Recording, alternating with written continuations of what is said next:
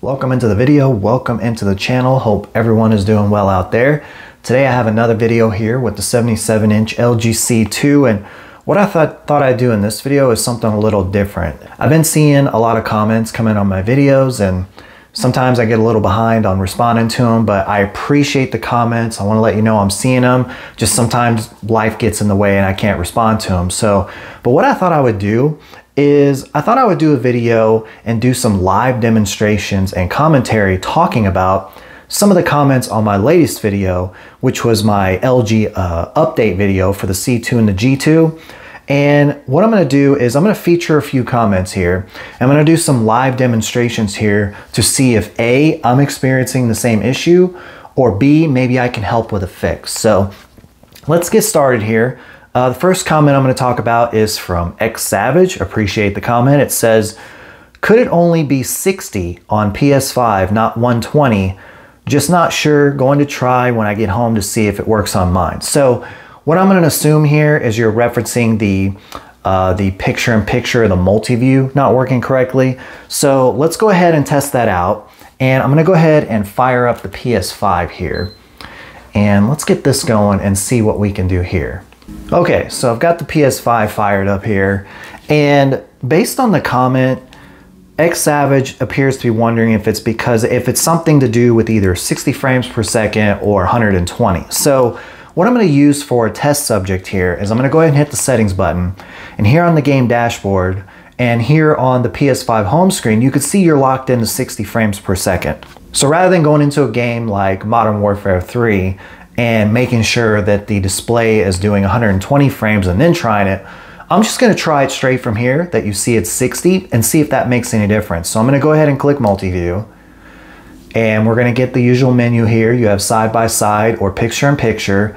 The way I want this to work, what would work best for me is picture in picture. Like I mentioned in the video, the idea here is that I can be gaming here on the PS5 and then have a window. Instead of in the bottom right-hand corner, I'd probably put it in the bottom left-hand corner, but that's neither here nor there. The point is I want to be able to play PS5 and have the audio coming through for the PS5, but to have a picture-in-picture setup with something over here like a college football game, you know, something I can just have on right there. I think that would be a badass feature, right? But anyhow, let me show you the options. I'm sure if you have a C2, you're aware of this, but you see you have a couple options. You have screen share, AirPlay, camera, and down here is where you start getting into your other options. Now, the way this needs to work for me is I have the Apple TV 4K connected to HDMI 3, okay?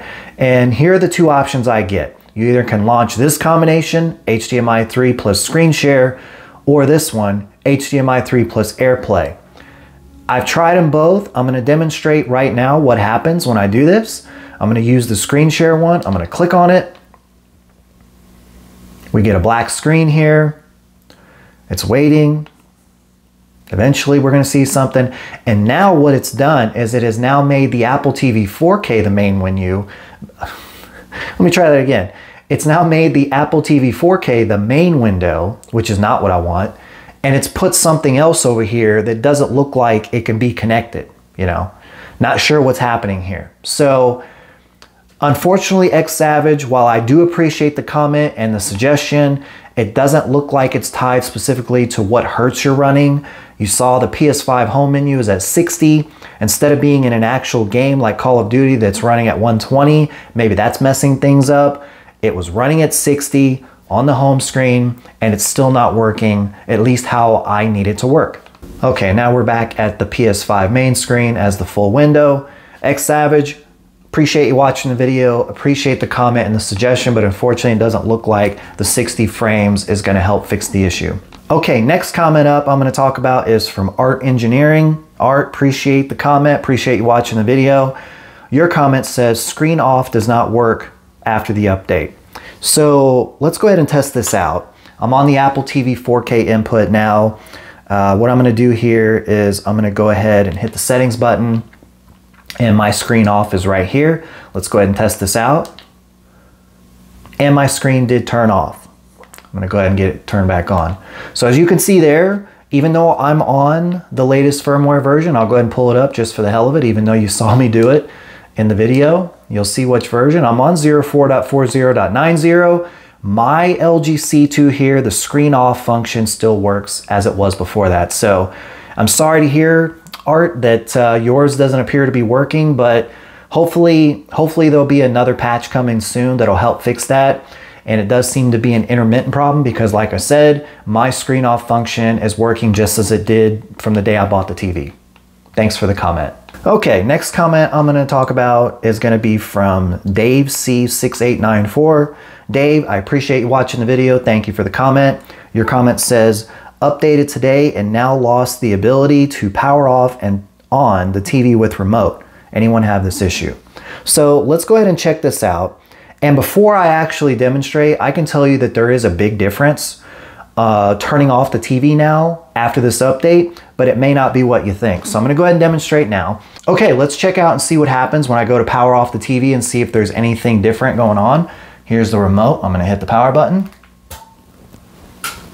And there's the power down, power off. Everything looks good there. Okay, TV is powered back on like usual. So Dave, as you could see there on the video, powering off the TV works just fine for my C2 with the latest LG update. What I can tell you that is different in a big way is with the quickness that the TV turns off. And I don't know if you noticed, but when I pressed the power button, it instantly turned off. Whereas before, I would have a slight delay and then the TV would power down. And the reason why I'm telling you that the TV powers down way faster now is because before, well, let me start by telling you how the TV, or how I have this set up in here if you're new to the channel. So the way I have this set up is I have the C2 here, of course. I have my Sony receiver connected directly to HDMI 2. So whenever I power on and off the TV, it automatically powers off or on the receiver. Well, the reason why I know there's a big difference here and with the quickness of the TV powering down since this update is because before, when I would press the power button on the remote, the TV would start to go into power down mode and then the receiver would turn off. There would be kind of a delay. It would power down just fine. It was just a little bit slow. Now, if you couldn't tell on the video, I pressed the power button, my receiver instantly turned off and the TV was pretty quick right behind it with the power down motion. And what I mean by that is you see the LG logo pop up in the middle and then it turns off. So the biggest change from my C2 since this update is the TV is powering down way faster than it was before. So not sure whether you consider that a good thing or a bad thing, but my TV is powering down with the remote. I mean, just fine. So Dave, I'm sorry to hear that your TV is not working the same, powering off with your remote. Like I said before, hopefully we get another update from LG here pretty quickly to patch a few of these issues. But like you could see here in the video, my particular C2 is not being impacted by whatever's going on with yours. So I do hope that gets fixed soon. But that's gonna do it for this video. If you did enjoy this video, hit the thumbs up on this video if you wanna see more videos like this on the channel. If you're new here, if this is your first time seeing one of my videos, I appreciate you checking it out. Hit that subscribe button, hit that bell notification so you don't miss my future uploads. But with all that being said, as always, until the next one.